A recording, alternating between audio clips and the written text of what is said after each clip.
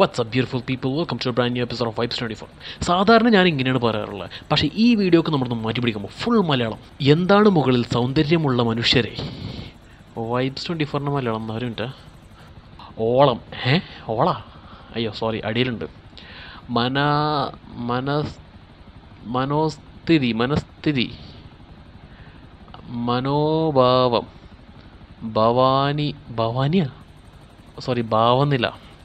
ഭാവനില കോട്ടെ. ഭാവനില 24ലേക്ക് ഏവർക്കും സ്വാഗതം. അപ്പോൾ ഇന്ന് നമ്മളൊരു 6 ഷോർട്ട് ഫിലിം ഇട്ടിട്ടുണ്ട്. അപ്പോൾ ഇന്ന് നമ്മളതങ്ങോട്ട് ദർശിക്കാൻ പോവാണ്. എങ്ങനെ തുടങ്ങിയൊക്കെയല്ലേ? Congratulation my dear son. Thanks papa. Annual പരീക്ഷയിൽ ഇതുപോലെ എല്ലാ വിഷയത്തിലും ഫുൾ മാർക്ക് വാങ്ങിയാൽ പപ്പ മോന് ഒരു ബിഗ് കോംപ്ലിമെന്റ് തന്നെ വാങ്ങിത്തരും. ഓക്കെ പപ്പ, ആ പ്രൈസ് ഞാൻ വാങ്ങിച്ചിരിക്കും, ഷുവർ. Big compliment? എൻ്റെ മന, ഇയാൾ എന്താണോ ഉദ്ദേശിച്ചിട്ടുണ്ടാവുക? ആ ചെക്കൻ്റെ മോന്തണ്ട വരാൻ കിടക്കണുള്ളൂ, ഇയാളുടെ അഭിനയം വരാൻ കിടക്കണുള്ളൂ. Wait and see. പുണ്യജന്മങ്ങൾക്ക് ലഭിക്കുന്ന പൂർവജന്മ സാഫല്യമാണ് നന്മകളുടെ വിളനിലമായ സർവജ്ഞനായ നമ്മുടെ മകൻ. എന്ത് തേങ്ങയാടോ താനീ പറയണേ? നന്മ വളനിലമ എന്ത്? ദരിദ്രം. വളരെ ക്രാന്തദർശിയും പ്രായത്തിൽ കവിഞ്ഞ അറിവും പക്വതയും സ്കൂളിൽ അവൻ്റെ ഇമേജ് വർദ്ധിപ്പിച്ചിട്ടുണ്ട്. ഇയാളുടെ കൂടെ ജീവിക്കണ ഈ പെണ്ണിനെ വേണം സമ്മതിക്കാൻ. ഇയാൾ ഇതെന്താണോ? എന്താണ് ഇങ്ങനൊരു മനുഷ്യൻ? രാഷ്ട്രപതിയുടെ വിശിഷ്ട സേവാ മെഡൽ അർഹനായ DSP മഹാദേവന്റെയും രാജലക്ഷ്മിയുടെയും മകനാണ് വിഷ്ണുദത്ത്. ആഹാ, ഭാര്യ കൊള്ളാല, തള്ളിങ്ങോട്ട് മറിക്കാണ്. പിന്നെ എന്താണ് മഹാവർമ്മ, മഹാദേവനാ? പക്ഷെ ഇയാളുടെ ബാഡ്ജിലുള്ള പേര് സോമൻ എന്നാണല്ലോ.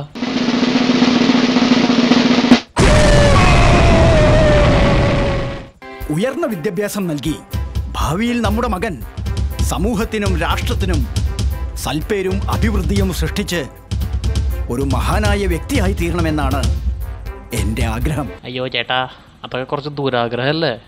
ഇത്രക്കൊക്കെ വേണോ? എൻ്റെ ആഗ്രഹം അങ്ങനെയൊക്കെ തന്നെയാണ്. അല്ല, ഒരുപാട് സബ്സ്ക്രൈബേഴ്സൊക്കെ ആയിട്ട് 1 മില്യൺ 2 മില്യൺ സബ്സ്ക്രൈബേഴ്സൊക്കെ ആയിട്ട് വലിയ പ്രമുഖ യൂട്യൂബറൊക്കെ ആയിട്ട് നടക്കാനാണ് എൻ്റെ ആഗ്രഹം. പക്ഷേ എന്താ ചെയ്യുക, ഓരോരുത്തരും സബ്സ്ക്രൈബ് ചെയ്യണില്ല. എന്താ അവസ്ഥയാണ് മനസ്സിലാക്കണം. ഒരു പ്രമുഖനല്ലാത്ത യൂട്യൂബറിൻ്റെ ദീനരോധനം.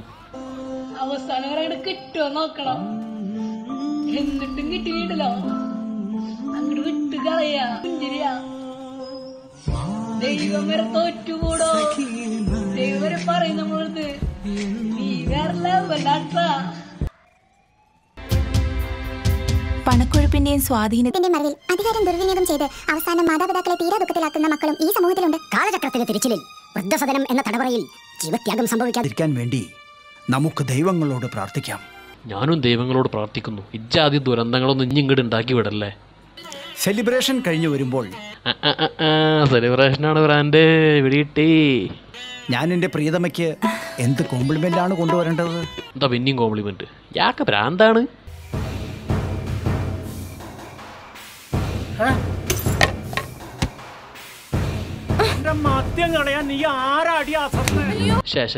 മോശമായി. അയാളോടെ നൈസായിട്ട് 2 അടിച്ചുകൊണ്ടിരിക്കുന്നത്. അതിൻ്റെ ഇടയ്ക്ക് ഈ പെണ്ണ് എന്തിനാണ് വെറുതെ വന്നിട്ട് കുപ്പിയൊക്കെ എടുത്ത് കളഞ്ഞ്? മോശമുള്ളത്. എത്ര നേരം അയാൾ ബീവറേജിന് മുമ്പ് ക്യൂ വന്നിട്ടുണ്ടാവും. അതൊക്കെ ആലോചിക്കണ്ടേ? ഇങ്ങനെ ആകുമ്പോണ്ട് പിള്ളേരെ.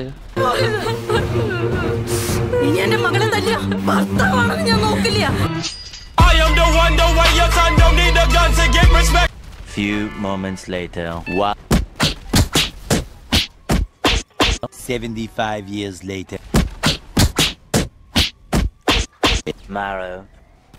നമ്മുടെ 2 പ്ലാനിങ്ങിനും ചെയ്ത് രക്ഷപ്പെട്ടു. ഇത്തവണ അങ്ങനെ പാടില്ല. സിറ്റുവേഷൻ കോംപ്ലിക്കേറ്റഡ് ആവും മുമ്പ് നാം ആഗ്രഹിച്ചത് നമ്മൾ നടത്തണം. ചിലപ്പോൾ സീത പഠനം നിർത്താനും സാധ്യതയുണ്ട്. യെസ്, അവളുടെ അച്ഛൻ്റെ ഈ ധാർഷ്ട്യത്തിന് അയാളിനി അധികാരം ജീവിച്ചിരിക്കില്ല. അയാൾ ഫുള്ള് വെള്ളവും കഞ്ചാവാണ്. രോഗത്തിന് അടിമയായ അയാൾ ചാവണമെങ്കിൽ ചാവട്ടെ അങ്ങോട്ട്. പക്ഷെ അതിന് മുന്നേ നമ്മുടെ പ്ലാൻ വർക്കൗട്ട് ആവണം, ഇല്ലെങ്കിൽ പിന്നെ നടക്കില്ല. കുറച്ച് റിസ്ക് എടുത്തിട്ടാണെങ്കിൽ അല്പം ലഹരി ഞാൻ സംഘടിപ്പിച്ചിട്ടുണ്ട്. എങ്കിലും ഉടനെ വിഷ്ണുവിനെ പോയി കാണാം. ടുഡേസ്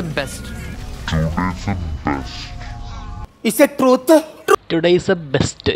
യവനൊക്കെ ഏത് അടുപ്പെന്നാണോ കിട്ടിയത്? എൻ്റെ മനെ ദരിദ്രം. ഹലോ, മരണം ഒന്നിനും ഒരു ശാശ്വത പരിഹാരമല്ലെന്നാണ് എൻ്റെ അഭിപ്രായം. തൻ്റെ അഭിപ്രായം ഇവിടെ ആരോട് ചോദിച്ചാൽ? ആരെങ്കിലും എൻ്റെ അഭിപ്രായം ചോദിച്ചാൽ? വെറുതെ ആവശ്യമില്ലാത്തോടത്ത് ഇങ്ങനെ കയറി വന്നിങ്ങനെ അഭിപ്രായം പറയാൻ നിൽക്കുക. Bloody fool. സീതയുടെ വീട്ടിലെ കാര്യങ്ങൾ ഞങ്ങൾ അറിയുന്നുണ്ട്, പക്ഷേ അതിലും കഷ്ടമാണ് എൻ്റെ വീട്ടിലെ അവസ്ഥ. എനിക്കും ഇതൊക്കെ തന്നെയാണ് അവസ്ഥ.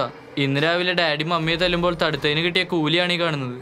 മതാനുഷ്ഠാനങ്ങൾ അനുസരിച്ച് ജീവിക്കുന്ന എൻ്റെ ഉമ്മയെ വാപ്പ ഒരുപാട് ഉപദ്രവിക്കും. അതിൻ്റെ ഇടയ്ക്ക് കുരിപ്പ് എന്തിനാ മതത്തിനെടുത്തിരുന്നത്? ഇതിൻ്റെയൊക്കെ സ്ക്രിപ്റ്റ് എഴുതിയാണ് ആദ്യം പിടിച്ച് തല്ലണം. വളരെ കഷ്ടപ്പെട്ടിട്ടാണ് എൻ്റെ ഉമ്മ ഞങ്ങളെ നോക്കുന്നത്. എന്നിട്ട് ഞങ്ങൾ വളരെ സന്തോഷത്തോടെ ജീവിക്കുന്നില്ലേ? വണ്ടർഫുൾ. കേൾക്കുമ്പോൾ ഒരുപാട് കൗതുകം തോന്നുന്നു. Wonderful, wonderful, wonderful. ആ പിള്ളേർ ഭയങ്കര സെൻറ്റി അടിച്ച് അവരുടെ വീട്ടിലെ അവസ്ഥ അറിയുന്നു. അതിനിടയ്ക്ക് അവള് വണ്ടർഫുൾ. ഇതിനും വലിയ തേപ്പുകൾ സ്വപ്നങ്ങളിൽ മാത്രം. ഒപ്പം എനിക്ക് സാധിക്കുന്നില്ലല്ലോ എന്ന വിഷമവും. ഇതിൽ നിന്നൊക്കെ മോചനം നൽകുന്നത് ഒരു ദിവസം മരുന്നാണ്. അതങ്ങ് കയറ്റിയ പിന്നെ എല്ലാ വിഷമങ്ങളും പമ്പ കടക്കും. അതെ, ആനന്ദത്തിന്റെ പരമോന്നതയിൽ എത്തിച്ചേരും. ഇതൊക്കെ കേട്ടിട്ട് എനിക്കതൊന്ന് ഉപയോഗിച്ചാൽ കൊള്ളാവുന്നുണ്ട്. ആ മരുന്ന് ഇപ്പോൾ കൈവശമുണ്ടോ? 2 ഡയലോഗ് അടിച്ചപ്പോൾ ഇവൻക്ക് ഉപയോഗിച്ചാൽ കൊള്ളാന്നിട്ടത്. ഈ ചെക്കനെ പറ്റിയിട്ടാണ് നേരത്തെ ആ ചങ്ങായി വായ കൊള്ളാത്ത വർത്തമാനങ്ങളൊക്കെ പറഞ്ഞത്. എന്തൊക്കെയായിരുന്നു? പുണ്യജന്മങ്ങൾക്ക് ലഭിക്കുന്ന പൂർവ്വജന്മ സാഫല്യമാണ് നന്മകളുടെ വിളനിലമായ സർവജ്ഞനായ നമ്മുടെ മകൻ. എന്തോ സാബല്യമാണ് നന്മകളുടെ വിളനിലമായ എന്താ എൻ്റെ ബോ തള്ളിയിടും മറിക്കുന്നു. ഇപ്പം എന്താ മനസ്സിലായില്ലേ?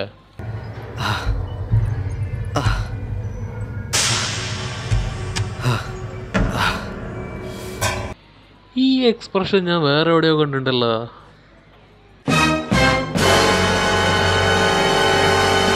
അയ്യോ, എങ്ങനെയുണ്ട്? കൊള്ളാമോ? കൊള്ളാമോ? ഇത് വേറെ ലെവലാ. ഇതിനു മുമ്പ് ഉപയോഗിച്ചിട്ടുണ്ടോ? ഇനി മുതൽ നമ്മൾ ഉപയോഗിച്ച് തുടങ്ങുകയല്ലേ.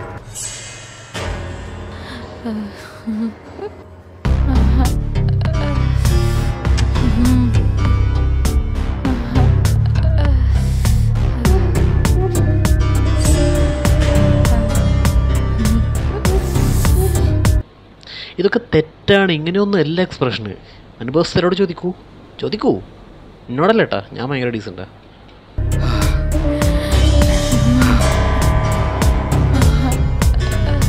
നിനക്കിപ്പോൾ എന്ത് തോന്നുന്നു? എനിക്കറിയില്ല. മനസ്സിൽ ഉന്മേഷം തോന്നുന്നുണ്ടോ? യൂത്ത് ഫെസ്റ്റിവലില് നീ എന്നെ കുറിച്ച് പാടിയ ഗാനം എനിക്ക് വേണ്ടി ഒന്നുകൂടെ പാടണം. അത്രയ്ക്ക് ഇഷ്ടമായോ ഗാനം? ഒരുപാട് ഇഷ്ടമായി. ആ ഗാനം ഒന്നുകൂടെ പാടുമോ? എൻ്റെ പൊന്നുമോളെ, വെറുതെ അവൻ്റെ പാട്ട് കേട്ടിട്ടുള്ള കിക്ക് ഫുള്ള് ഇറങ്ങോട്ടാ. ആവശ്യത്തെ പണിയൊക്കെ കണ്ട.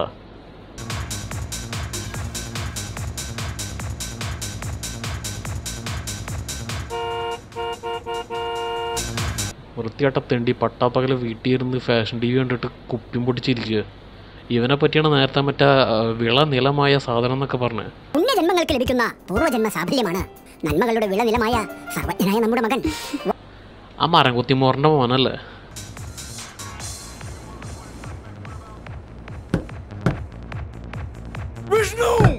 ഗ്ലാസിൻ്റെ ഡോറാണ്. ഗ്ലാസിൻ്റെ ഡോറിൻ്റെ അപ്പുറത്ത് നിന്നിട്ട് ഇവൻ ഫാഷൻ TV കണ്ടിട്ട് കുപ്പിടിച്ച്.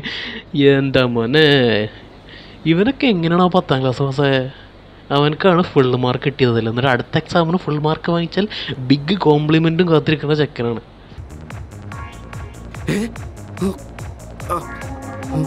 എടാ ദ്രോഹി, നീ അത്രയ്ക്കായോ? പപ്പ, നോ, ഇനി നീ എന്നെ പപ്പ എന്ന് വിളിക്കണ്ട.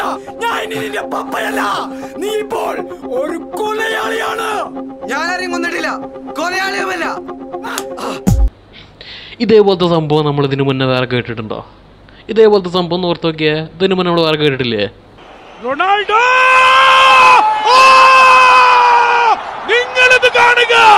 ഈ ഭൂഗോളത്തിൽ why this man is called a genius. Football ലോകത്ത് എന്തുകൊണ്ടാണ് ജീനിയസ് എന്ന വിളിപ്പേരിന് പോർച്ചുഗലിന്റെ ഈ പ്രിയപുത്രൻ അർഹനായത് എന്ന് അടിവരയിട്ട് തെളിയിക്കുന്ന goal. Cristiano Ronaldo over the moon. It's 3-3. My goodness, what A goal. നിന്നെ ജീവന് തുല്യം സ്നേഹിച്ചിരുന്ന സീത എന്ന ഒരു സാധു പെൺകുട്ടിയെ നീയും നിന്റെ കൂട്ടുകാരും ചേർന്ന് മയക്കുമരുന്നിന്റെ ലഹരിയിൽ ആ പനിനീർ പൂവിനെ പിച്ചിച്ചി കൊന്നു. അല്ല, നിങ്ങൾക്കൊരു തെറ്റുപറ്റി. പനിനീർ പൂവനല്ല, പനിനീർ പൂവ് അവിടെ തന്നെ ഉണ്ട്. ഇവർ ആ പെൺകുട്ടിനെയാണ് ചെയ്തത്. അത് വളരെ മോശമായി പോയി. പനിനീർ പൂവ് അവിടെ തന്നെയാണ്, അത് സേഫാ. ഞങ്ങൾ ആരും കൊന്നിട്ടില്ല. ഇല്ല ഇല്ല. അല്യം വിട്ടുമാറാത്ത സൽസ്വഭാവിയും മിടുക്കിയുമായിരുന്ന സീത എന്ന പെൺകുട്ടി കെട്ടിത്തൂങ്ങി മരിച്ചു. അവളുടെ ദേഹം മാനഹാനി സംഭവിച്ച അവൾ ഗത്യന്തരമില്ലാതെ ആത്മഹത്യ ചെയ്തതാണെന്ന് ആർക്കും മനസ്സിലാകും.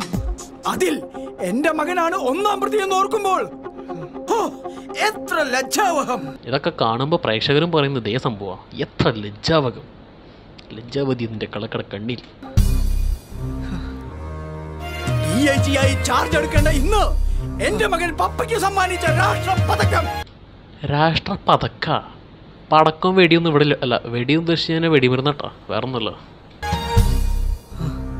യുവജനതയെ അനീതികളിൽ നിന്നും അക്രമങ്ങളിൽ നിന്നും അകറ്റി ഒരു ലഹരി വിഷവിമുക്ത ഭാരതം സൃഷ്ടിക്കുവാൻ ഉത്തരവാദിത്തപ്പെട്ട ഒരു പോലീസ് ഓഫീസറാണ് ഞാൻ.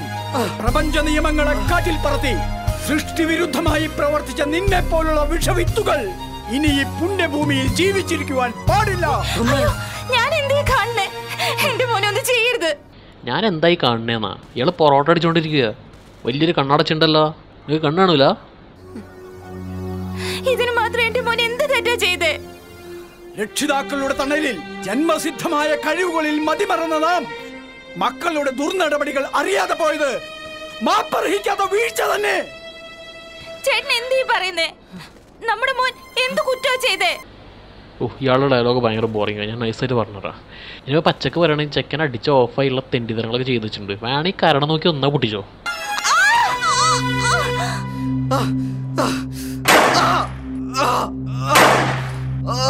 ലക്ഷ്മി, രാജലക്ഷ്മി, രാജലക്ഷ്മി, രാജലക്ഷ്മി, ലക്ഷ്മി, രാജലക്ഷ്മി നീക്കണില്ല. എന്നാലും വടക്കേടത്തെല്ലാം രാജശേഖരൻ നമ്പൂതിരിയുടെ മകൾ രാജലക്ഷ്മി എന്നൊന്ന് വിളിച്ചു നോക്കിയേ.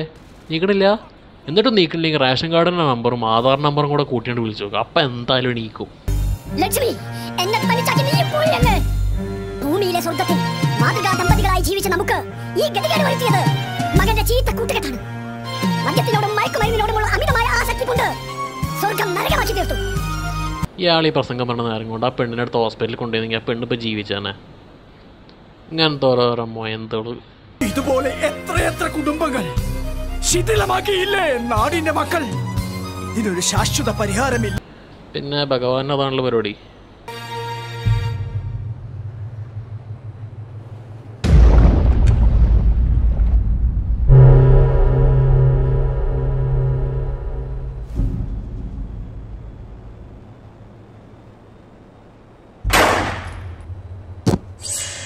അയാളെ തോക്കും സൂക്ഷിച്ചു നോക്കിയാൽ ഇതാ പൂരപ്പറമ്പിലും പള്ളിപ്പെരുന്നാളിലൊക്കെ ഉണ്ടാവണ ആ തോക്കല്ല. എൻ്റെ അഭിപ്രായത്തിൽ ഈ സീനായിരുന്നു ഫസ്റ്റ് വെക്കേണ്ടിയിരുന്നത്.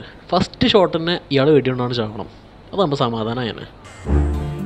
ഈ നൂറ്റാണ്ടിലെ മഹാമാരിയായ കോവിഡിനെ ചെറുത്തു തോൽപ്പിക്കുന്നതിൽ കോവിഡിനേക്കാളും വലിയ ദുരന്തമാണ് ഈ ഷോർട്ട് ഫിലിം. അപ്പോൾ ഈ ഷോർട്ട് ഫിലിമിനെ പറ്റി അത്രയൊക്കെ തന്നെ പറയാനുള്ളൂ.